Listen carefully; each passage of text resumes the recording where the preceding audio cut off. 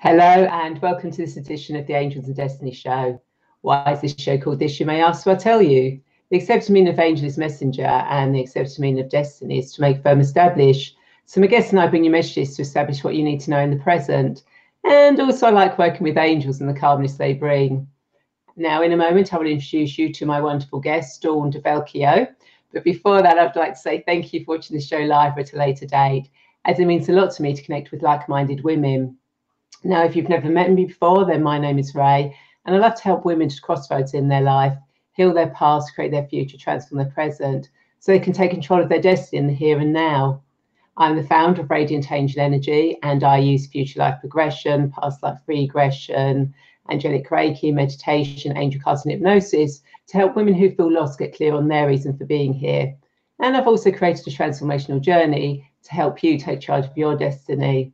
Now, each episode of this show will cover various themes of your journey, a mini guided meditation or angel card reading with the wisdom of my wonderful guests, like today's guest, Dawn DelVecchio, who will be talking about sacred feminine leadership and how by embodying the spiritual, your spiritual and in-world gifts, you can actualize your potential and become the sacred feminine leader you were born to be. Now, Dawn is an evolutionary astrologer, professional writer, retreat leader, business mentor, and marketing consultant. She's also a #1 Amazon bestselling author for her book, Spirit, Mind and Money. She holds a master's degree in shamanic intuitional practices and is a long-term tarot reader as well. Now, Dawn's work with sacred feminine leadership supports women in embodying their spiritual and in-world gifts so they can actualize their potential and create businesses aligned with their soul, with testimonials such as, "It was a lack of direction in my life and a feeling of being stuck that drew me to Dawn. Following some major life changes, I needed confidence for making decisions about relocating, the direction of my career, and how to be more successful in relationships. What I received from Dawn far exceeded my expectations. I discovered that my approach was based on skills I'd previously mastered and that I needed to shift my mindset. Now I'm more able to make decisions based on what is best for me, my soul. I also care less what others expect of me, relying on what I want more than anything. And you inspired me to be a strong woman, to be feminine yet fierce. I always admired that you were both physical and very knowledgeable. I always left your class feeling inspired to be a better person." So without further delay, hello Dawn and welcome to the Angels and Destiny show. How are you today? Hi, Ray. I'm really well. I'm really well. Thank you for having me today and for sharing those testimonials. It was lovely to hear them out, actually. I know. So sometimes you forget how good you are. It's easy to not own it, which actually is a piece of the whole sacred feminine leadership. It's like we have to own it too, not in an arrogant way, but in a grounded, connected way that says, yes, I am here to be in service and my work matters in the world. I have something to contribute. Exactly. So before we get into this fascinating conversation, I want to remind you that you can also ask questions, leave comments and thoughts, as both Dawn and I want you to be part of this conversation. So please do not be shy. We'll try to say hello to everyone who says hello and answer any questions or comments live or once the show is finished. And if you're watching this on my YouTube channel, then please give the thumbs up and subscribe so you can get updates on all recordings. So Dawn, why don't you tell us more about yourself and how about sacred feminine leadership and how it can help you realize your potential? Okay. Ooh, there's so much I could say. Let's see about myself. Well, my journey began when I had my son 35 years ago, and I joined a mother support group for women who had had home births. There were 6 of us, and we went from initially thinking we were going to talk about things like diaper rash and breastfeeding to, as I like to say, a circle of witches dancing naked under the moon. I like that. Well, that's a little bit of exaggeration, only a little bit. We initiated ourselves as priestesses of the goddess about, I would say, 1.5 years into that circle, maybe 2 years. Hard to remember now. And we really practiced the arts of sacred ceremony, of gathering in circle, of circle principles, of ritual, of goddess lore, feminine, divine archetypes, and all of that. And that was concurrent with my undergraduate studies in feminist studies. So I was on the academic track of feminist empowerment and on the spiritual track of goddess awakening, blooming within us. And what was interesting at that time was that my feminist professors who were trying to get tenure in a very patriarchal world did not want us to talk about the goddess or any woo-woo stuff. That was not interesting to them. It felt very uncomfortable. So the bright side of that is several years after I graduated, moved away, I came back to visit one of my professors who was a hardcore, very intellectual academic. And she was like, Dawn, look, I have a goddess book. So, the seeds we were planting in the mid-'80s are now, I'm so happy to see, really blossoming. And there are many women who are walking the path of the priestess again. And when I say priestess, I mean, there's some different responses to that. Some of them can be negative, like you think about a priest and you think about someone who's controlling or maybe religiously rigid or within a certain paradigm that excludes rather than includes. But I want to clarify how I'm using that term in this context, in most contexts, which is a priestess is a woman who has dedicated herself to divine, to a spiritual practice and to serving in some capacity. Now, that could be raising a family. That could be being active in your community. It doesn't mean that you hang a shingle that says, you know, Dawn DelVecchio, Reiki practitioner and priestess. I mean, I actually call myself a priestess, but I'm using the term as someone who is actually a sacred feminine leader, or she's a woman who is connected with her sacred divine guidance and is in some way serving and leading through role model, through like the work that you do as a leader. There are many ways that can manifest. And that's the work that I do now. So whether that's helping women build or expand their spiritual businesses, or gathering women in exotic locations to circle and dance under the moon like wild women and have a spiritual women's retreat, or doing astrology readings for people. It really all comes under the same heading of activating my feminine energies of intuition, inner guidance, receptivity, nurturing, gestating, in order to be in service to the greater good in these different ways that I work with people. So that's my story. Okay, I haven't disappeared on you, but I just realised that my computer is probably going to die in a minute, so I just had to plug it in. Yeah, we don't want that happening. And so yeah, I mean, it's fascinating about the goddess and sort of like more feminine energy that needs to come in now, and that is sort of like coming in now. Yeah, I would love to touch on that for a moment, if I may. Yeah, certainly. Okay. So one of the things that I talk about I also have an apprenticeship program. So I just did a recording for them today, actually. So in the Priestess Apprenticeship Program, in my retreats and other things I do when I do Facebook Live, is this: the divine feminine frequency is rising on the planet.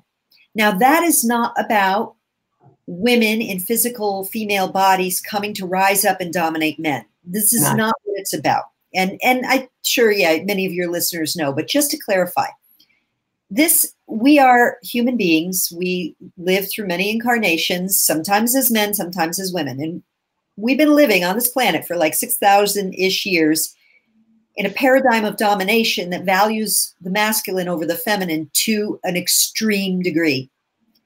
It's unbalanced. It doesn't work. The masculine principles have value, mind, focus, intent, action, manifestation, but without the feminine principles of receptivity, intuition, contextualizing to say, will this serve the next 7 generations? Without that, we create unbalance. We create war. We create bombs. We do all kinds of crazy things as a human family. the divine feminine is rising within the consciousness of humanity. It must, in order for us to continue as a species and to take care of the planet. And women, as women, especially women who have a level of autonomy and some ability to be financially independent and also be able to speak our truth. So many Western women and some Eastern women too. Some women don't yet have access to this. But we are the ones who are embodying this first. We are the ones speaking it, leading it, showing it, demonstrating, rising up to live it.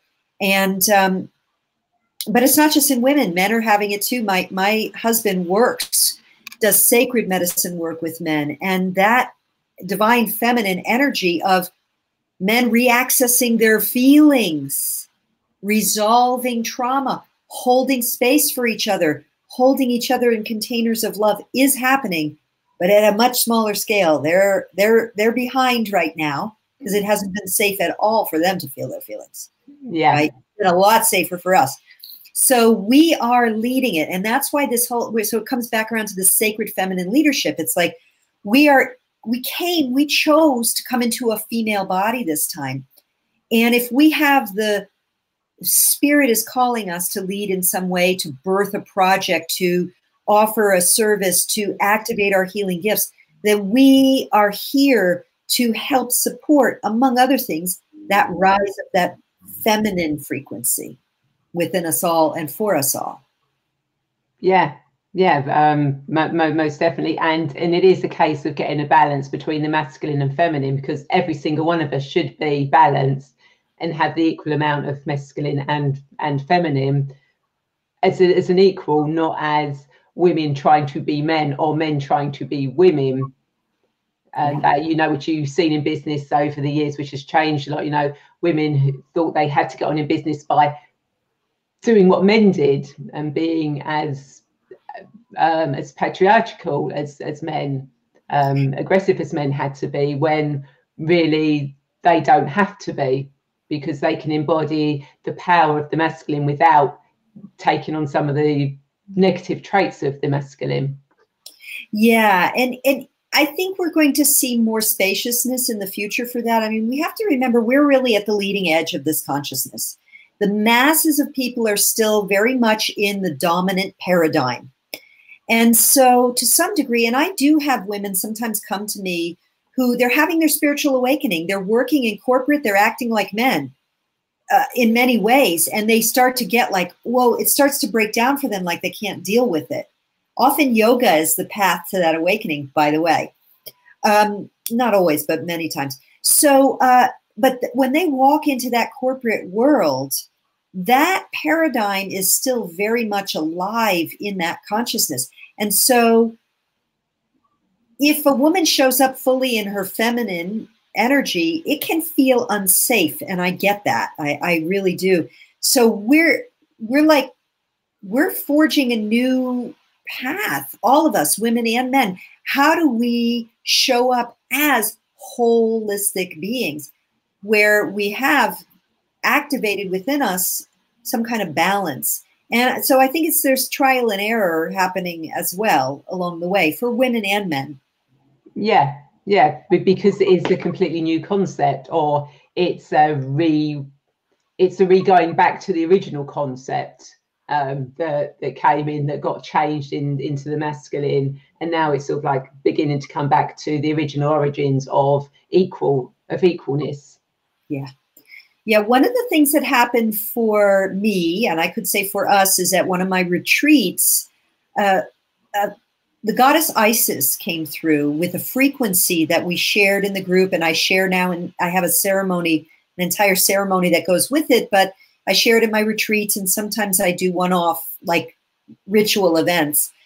And it's a frequency, it's an energetic frequency that you share just hands to hands, like one person here, one person here. And it's to support the reactivation of that balancing.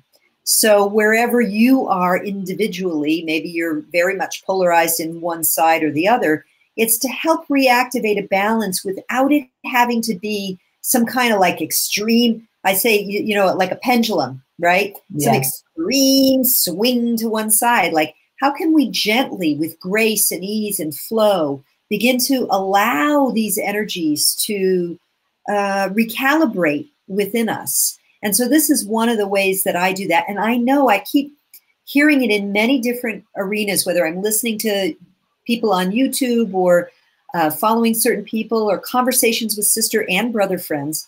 This concept of the balance of the masculine and the feminine is going on all over the place now in the conscious community. Yeah. It's exciting. Oh, it is. It's absolutely exciting. I mean, it's exciting to be alive in this time as well. With, you know, even with everything that's going on in the world, it's like, it's absolutely amazing because we're sort of like changing the whole system. Yeah. Yeah. And gosh, something else is coming in about this whole thing about leadership that I think is important to touch on. And I want to initiate it by saying this is one of my challenges. How courageous are we to shine our light? Because it is an exciting time. And many of us come in with incarnational patterning, we could say, of feeling unsafe shining our light.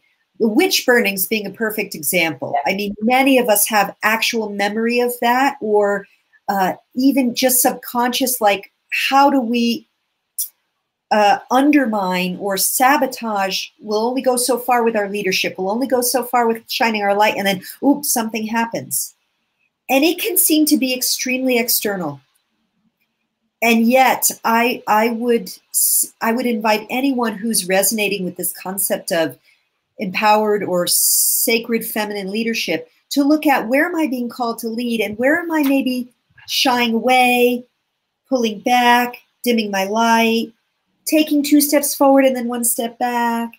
And again, I am saying this not because I've mastered it, but because I'm on that path right now. That has been my a piece of my journey. Yeah, because you've been on quite a bit of a journey, haven't you? Sort of like around the world.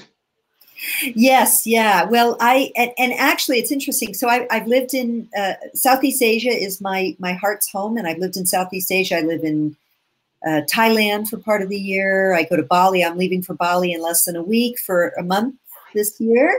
Yeah, Bali's beautiful. Never been. And of course, I live in Sedona for most of the year. Yeah. And what's interesting, though, is that I do host retreats in these wonderful places. I can also hide in those places. It can be easy to disappear in a foreign land. You know, I'm just like, I'm getting on my motorcycle, riding up to the mountains. Bye. See ya. I'm good.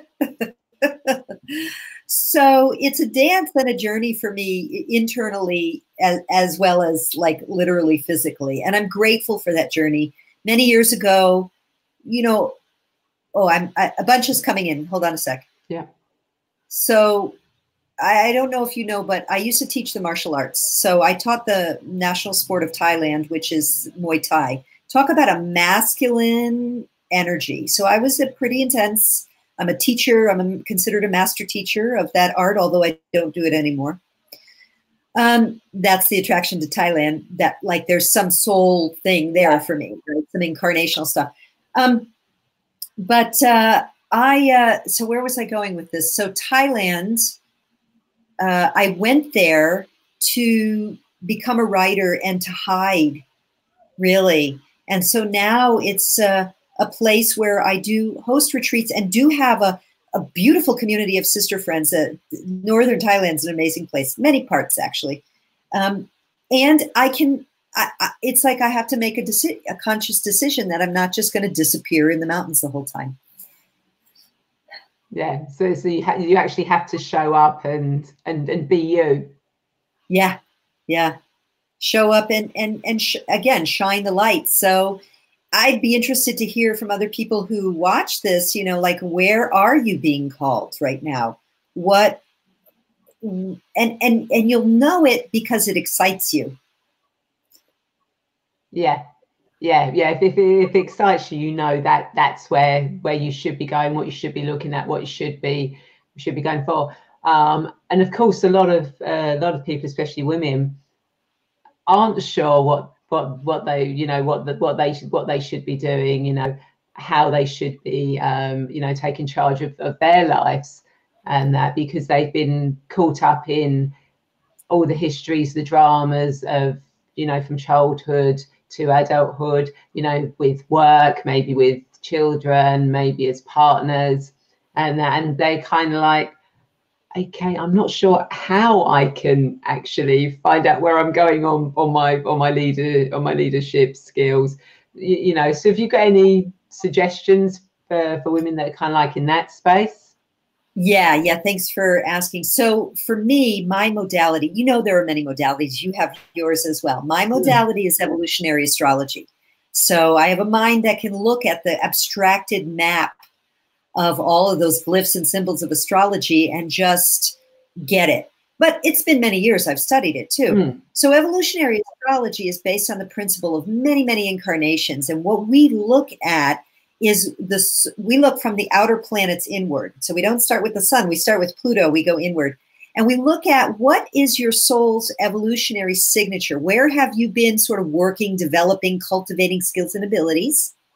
What have you mastered? And what are you now wanting to activate, cultivate, and grow? And by looking at the map of someone's chart, the transits at play when they come to get a consultation with me, and having a conversation with them, I have deep intake forms where I get a lot of information. We really look at what are the skills and abilities you want to develop. And then if that is something they want to actually turn into a business or a service or a new line of education, like go back to school, we can unpack that together because we're looking at the energetic signature. So it's not like the chart says, you should be a doctor or you should be a whatever. But there's qualities that have to do with certain, like it's service and it's health related. And the thing that's obstructing you is the confidence block. And so let's look at where in the chart we see the allies to support you in overcoming that, what's called a karmic complex in evolutionary astrology. So that's my my favorite modality. I also do NLP and hypnosis and some other things, but I always start with that evolutionary astrology perspective. Yeah, that sounds so fascinating and amazing. You know, as some people may be, they've seen me before, and I've spoken about, you know, as a child, I was always fascinated by the stars and the moon and planets. You know, even getting a telescope as a kid to see. I wish I'd kept the telescope actually, because that would be so nice to have a telescope now. But obviously, as you do when you get teenagers, telescopes. Right. What are they? So when I hear people talking about astrology and that, you know, not something I've gone down, but it's so fascinating to, you know, to hear about people and the different types and different ways astrology can actually be used. Yes. In helping people, you know, not just to tell your stars for the week. Right. Actually, thank you for bringing that up. There are many different types of astrology, and I want to make a distinction here. Now, I would think that your viewers and listeners are people who are going to get this, but I'm going to say it for the record anyway. Sometimes with tarot cards, I'm also, as you know, a tarot card reader, tarot or astrology, people who are not in a spiritual state of consciousness see these as superstitious modalities for fortune telling. Those of us who are actually working deeply, as you know, this is therapeutic counseling. This is soul counseling to assist people in recognizing their, in the case of evolutionary astrology, their karmic complexes and finding ways, whether that's through NLP, hypnosis, ceremony, etc., to actually access and dissolve them. Past life regression, fantastic tool to partner with evolutionary astrology, fantastic tool. So it's therapeutic healing, but it's spiritual healing. It's not talk therapy. It's not drugs or medication to suppress, for example. It's really soul level healing so that we can get online with our greatest gifts and become whole again as beings. Yeah. Yeah, it's definitely more spiritual than fortune telling, as it's been described over and over the years, through history and in books and everything. You know, if you think back to the original Romany gypsies, and that, you know, it's always classed as fortune telling, but really they were helping people make decisions in their lives. Totally, totally. This is part of the, again, the sort of the paradigm that devalues the feminine. One of the things you do is you dismiss. You know, there's a quote from Gandhi that says, first they ignore you, then they dismiss you, then they fight you, and then you win. And I think we could say that about the rise of the divine feminine energies. You know, first it's this ignoring, you know, women, go get the coffee, honey. Yeah. And then it's dismissing, oh, these fortune tellers. Yeah. You know, and then it's like, oh, we got to start controlling. Let's control, like in the United States, let's control their bodies. Let's control. But it's not going to work, because there's too much of us who are, it's coming from within. It's a soul level awakening that's happening. Yeah. And no one can stop it. And that's the beauty of being alive in this time. Nothing can actually stop this happening now, because it's taking place.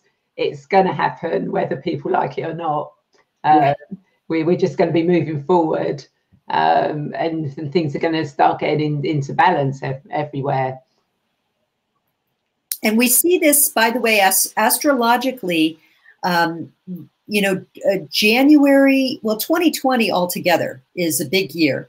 January 12th, 2020, we have a massive event in the sky where the planet Pluto is conjunct the planet Saturn in Capricorn with the nodes. It's a I don't want to go into geek speak here, astro geek speak, but suffice it to say that the signatures are there of the deconstructing of the old hierarchical paradigm and systems in order to allow for this new age of Aquarius to begin to come in. We're already seeing it, but there's like, it's a marker point. Mm. Yeah. So there are some astrologers who've talked about the biggest events of astrologically of 2019 is the astrology of 2020. Yeah. Yeah. To 2020 is going to, everything's been leading up to sort of like really taking off in 2020. So that'll be quite fascinating to see where that goes in the world, you know, with governments and systems and everything. Yeah, this is going to be an exciting time, interesting and exciting time. Yes, and one thing I would like to just add here is that, and I'm telling myself this too, that things will look scary sometimes out there on the world stage. And this is where it's really important that we connect with each other, that we really double down in our spiritual practice, and that we keep holding the light, keep anchoring the light, and trusting that the love and the light of the divine is flowing through us. No matter what crazy stuff we see out there. The fear is not going to help. No, exactly. And one of the easiest ways of not getting into the fear, don't watch the news or read the newspapers. Simple as. And quite often people will be telling me stuff and I'm going, really? I have no idea, because I don't read the newspapers or watch the news. And as far as I'm concerned, the world is fine and bright. Beautiful. Yeah. And that's how we anchor the light. I haven't had a TV in years. I don't. Yeah. Don't have a TV, don't get newspapers. Yeah. No. If they start printing really happy news stories and all the positive stuff in the world, I'd start buying them. Yeah. But until they start doing that, no, it's not interested at all. You know, in that. So is there anything else that women can do to actually, you know, tap into their feminine leadership side? Let me connect to see like what's something really quick and easy. What I'm getting right now is this idea. Well, you can't see, my hand is on my hand. just really for whatever's coming up for you, whether it's a challenging thing or an exciting thing, anytime we can take a moment, take a breath, and tune into our heart space, or if it feels more comfortable, hand on the womb space. That's the creative center, the sacral center. And just really take a few breaths. That inward connecting, the pause, the willingness to reflect and be receptive to guidance is the feminine energy. We are so trained with the left brain that it can be so easy to be like, okay, I'm doing task A, do, this, right. Okay, finish with task A, boom, go to task B, boom. You know, what about pausing? What about going, what does guidance want to offer right now for me? Yeah. That receptivity, that's what gives us access to our greatest wisdom.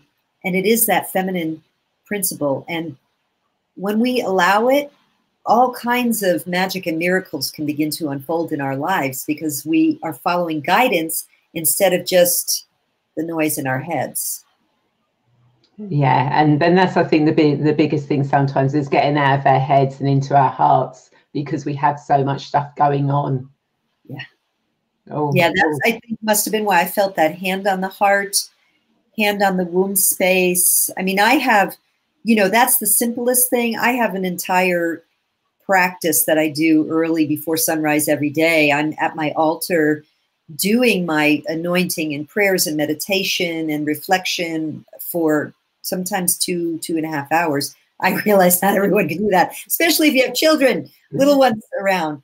But anything you can do to give yourself that pause. I always, when women apprentice with me, I have them encourage them to set up a sacred space somewhere, an altar, a literal physical anchoring location in their home where they can sit before it and then do their sacred practice, whatever that practice is. So if you want to take it to that level, absolutely. And then if you really want to, you know, bring that feminine, that divine feminine active in you, find a beautiful image of or picture of a goddess, a feminine emblem that to you represents that wise, sacred, feminine leader. It can be any, you know, it could be a live person, it could be a goddess, it could be whatever works for you. And that would enhance even more that access to your own sacred feminine leadership ability. Ah, that's brilliant. And you know, those that have been watching this, please do say hello, so we know that you're here. You know, because I've seen people watching, but nobody said hello yet. Don't be frightened if you want to. Yeah, let me know if it makes sense or not. Yeah, I mean, it makes sense to me, but then it would make sense to me as it did. So, as you know, I do guided meditation and angel card readings. So each week I like to ask my guests whether they would like a mini guided meditation or angel card reading for themselves and those that are watching this live or on the replays. So Dawn, what would you like? Oh, I would love an angel card reading. Everyone always likes the angel cards. I don't know why I asked. Might as well just go, should we do an angel card? Okay, so quick cleanse and a bless. So what does Dawn and everyone who's watching this need to know for their highest good at this moment in time? What does Dawn and everyone who's watching this need to know for their highest good? What does Dawn and everyone who's watching this need to know for their highest good at this moment in time? Okay, where are we going? Oh, that one. Standing out for us. Well, that's very interesting, seeing as you do a lot of traveling. We've got faraway places. Get ready for new horizons.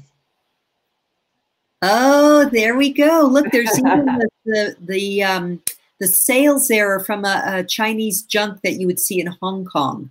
And yeah. The rocks, the stone in the background, the karst, that's all like southern China, which are the people that end up populating Southeast Asia, where I love. So it's perfect. It is absolutely perfect. So for you, it's absolutely perfect. In that, obviously, your next fear for traveling over there is going to bring some new stuff into you. That's pretty cool too. So I'll be interested to see what new insights you get whilst you're over there this time. And for those that are watching, you know, it is getting ready for things to start changing now. You know, new things are coming in. You are going to be experiencing more and having more contact with people you might normally have had more contact with. So please let me know how you found that card. But I just love the way the angel cards come out for you know, for perfectly what people need to know at this time. So Dawn, do you have any insights or thoughts to leave for our viewers? Insights or thoughts? Well, definitely, if this is resonating with you, create an altar. Give yourself time every day to tune in and just be receptive. And even if it's just like, you know, you got 5 minutes, just say, how can I activate? How can I allow myself to just be in receptivity and presence right now? So that would be that. And then, of course, if you're curious about your soul's evolutionary journey, what you're here to be and do, how aligned you are with your path, if you're stuck in some way that you feel like you're not making progress the way you want, you feel like you're tripping yourself up or self-sabotaging, then definitely check out the special offer that I'm making for this community here. And that the link is rolling across the bottom of the screen, I see. It is. Yeah, so that's a special offer. So the way I work with people, I have 3 different packages. And these are all $100 or more off of each one of those packages. So it's like 100 off the first one, 150 off the second one, 200 off the third one, something like that. So they're really for people who are ready, for women and men, but women mostly, who are ready to embody what it is their soul is calling them to. And they want that guidance and support. It's quite a deep dive. And I would love to work with you if that resonates. So you could at least check out the page and see. I tell you, I basically say, this is for you if, and you can go through it. And if it's not for you, great. You know, you'll find your right teacher, guide, helper as needed. Yeah. And I've been on Dawn's website, and it's a really pretty, it's a really lovely website, I have to admit. It's very easy to navigate as well. Thank you. Thanks. And yeah, I quite like that. I'm thinking, can I utilize any of that for my website? And that, yeah, I like the way the graphics and the words and the words of that. So apart from your website, is there any other way that if people want to connect with you, they can connect with you? Well, they can. I mean, you can certainly, from the website, you can find my email. It's dawndelvecchio@gmail.com. So that's a possibility as well. And there are a lot of ways that I work with people. So you could go there and kind of snoop around too.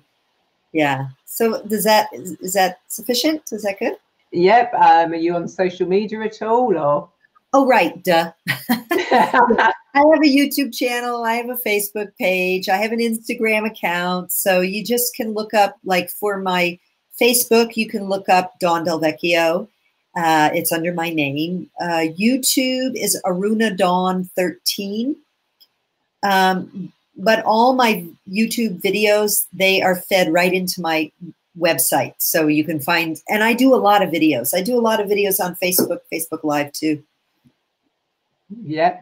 Yeah. Facebook Live. So you can catch Dawn on those. And what I'll do is I'll put the links into the comments afterwards, so that people just need to click on them and they can go straight in without typing it in. So great, thank you. That'll make it nice and easy for people. So so first of all, I'd like to say thank you to everyone for watching this live to a later date.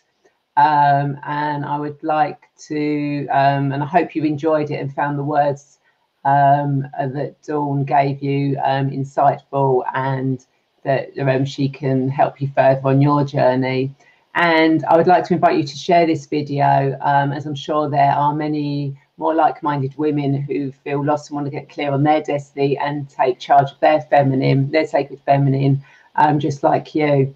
And of course, if you have reached that crossroads in your life and you need help finding your destiny and getting clear on your path, then please reach out and connect with me, as I'd love to be a guide to help you find your path. So you just contact me to arrange a free 20 to 30 minute video chat so we can find out more about each other and how I can help you. And also, if Future Life Progression interests you, then I'll be teaching a 3-day certified Future Life Progression training, practitioners training, on the 15th, 16th and 17th of November at the Clarendon Hotel in Blackheath. So please feel free to contact me for more details, and I'll put the link below. So again, I will also see you next Wednesday, the 2nd of October at 8 p.m, where my guest will be the wonderful Christy Warnick, talking about how you can discover the power within you. So again, thank you so much, Dawn, for being on the show today. It's been absolutely brilliant talking to you. And I can't wait to hear. You'll definitely have to come back next year when we've got that January 2020 done. That would be great. I would love to. Yeah. So we can chat about that, and you can also tell us what new things you found on your latest trip over to Thailand. Will do. So goodbye, everyone, and I will see you next week. Thank you.